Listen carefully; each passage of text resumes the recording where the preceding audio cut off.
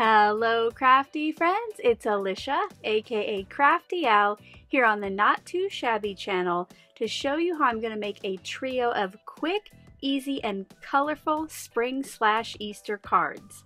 I hope you'll stick around and find out more.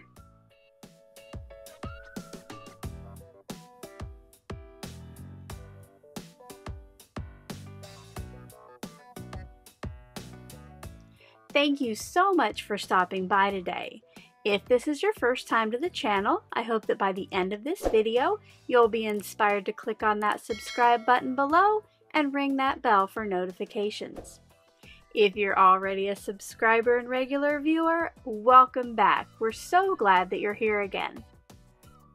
As I mentioned in the intro, we are going to be creating a trio of cards today. And I will be using some of the goodies from the latest box of the month, which is Spring Wishes. Now, if you want to see other videos using this same kit, I will have a playlist linked in that description box below. Today, I will be using the All Ears stamp set, along with the Bunny Ears paper pad and the Ephemera package from the kit. Now, from the stamp set, I will just be using the sentiments because I'm going to show you how to make some cards that don't require any coloring but that are super colorful. As I start the process, I will tell you about other products and tools I add, but if I do leave you with any questions, make sure to leave those in that comment section below and I'll get back to you just as soon as I can. Let's get crafty! Here's a look at the 3 patterns I chose from the paper pad and the 3 coordinating pieces of ephemera. For my layout today, I'm going to be using the February 2022 SheetLoad of Cards. I will be switching it up a little bit though. Instead of having cardstock in the background, I am going to use a piece of the pattern paper. So I will mainly focus on the dimensions for a single card. From the piece of 6 by 6, I'm going to cut one piece that is 4 1/4 inches wide by 5 1/2 inches tall, and this will completely fill the card front. Now, once I have that main piece cut, with the scrap that's left over, I cut that down to 1 inch wide by 4 1/2 inches tall. Now you'll see here after I make the first cut at 4 1/2, it's going to be too skinny for me to hold on to, so I bring in a piece of removable tape to hold that in place while I make the cut. Originally, I thought that if I cut each of the 3 papers this same way, I would end up with 3 cards. But you'll see here a little bit later that somewhere in my head that math went wrong. But don't worry, we will fix it before we move on. For the mat behind the 3 pattern paper strips, I decided to use some scraps of vellum that I had in my stash. I like the way that this separates it from the background, but it still allows you to see through it and see those pretty papers. I cut the scraps into pieces that were 3 1/2 inches wide by 4 3/4 inches tall until I had 3 total. Off camera, I cut down some scraps of white for the sentiment strip, and I chose a purple ink which I thought went well with the pattern papers. For the sentiments on these cards, I did choose 3 different ones.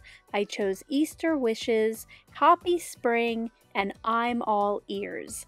I will be just using a block for these since I don't have to stamp more than one at a time, and because these are new stamps, you'll see that I did test them on that scrap of recycled paper there. Now on that first one, there was a little extra white at the top, but no big deal. I just trimmed that down just a little bit later on off camera.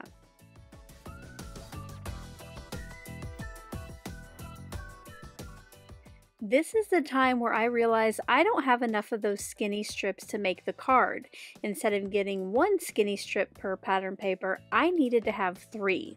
So I brought in the 2 pieces. You'll see the one with the eggs has the 3rd pattern on the back, and I cut these down so I would end up with those 6 additional skinny strips that I needed. See how easy of a fix that was? I'm so glad that you get more than one of each pattern in these Not Too Shabby paper pads.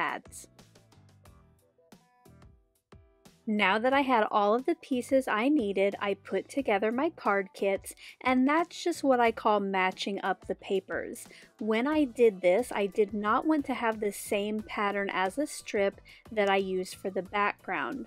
So you'll see here that I have two of the same patterns on the outside, and then that remaining third pattern for that center strip.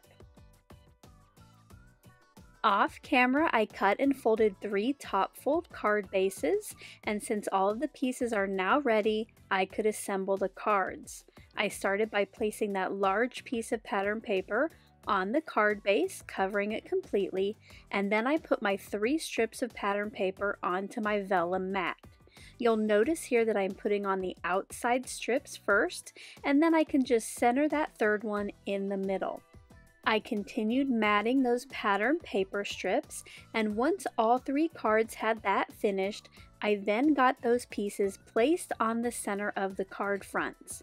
Now I don't want my adhesive to show through the vellum, so I put 3 strips on the back of each piece, hiding it behind the patterns. You'll see here is a finished one, and I did the remaining 3 off screen.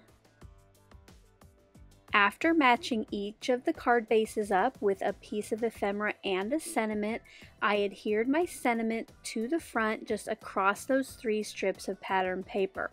Depending on the size and shape of my ephemera piece, it kind of determined how high up my sentiment would go on the card front. You might notice here on the 3rd card that I accidentally adhered the sentiment upside down.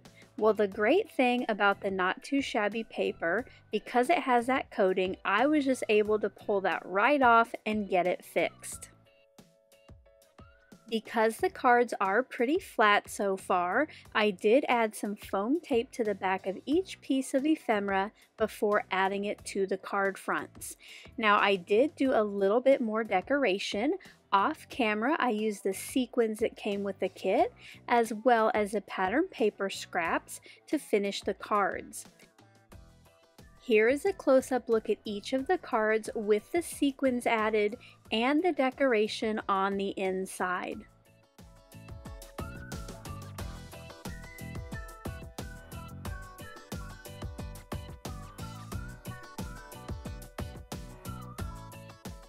I hope you enjoyed seeing how I made today's quick and easy cards. If you did, as always, a thumbs up is appreciated. Until the next video, I hope you're all having a crafty day. Bye-bye. Thank you so much for taking the time to watch all the way to the end of the video.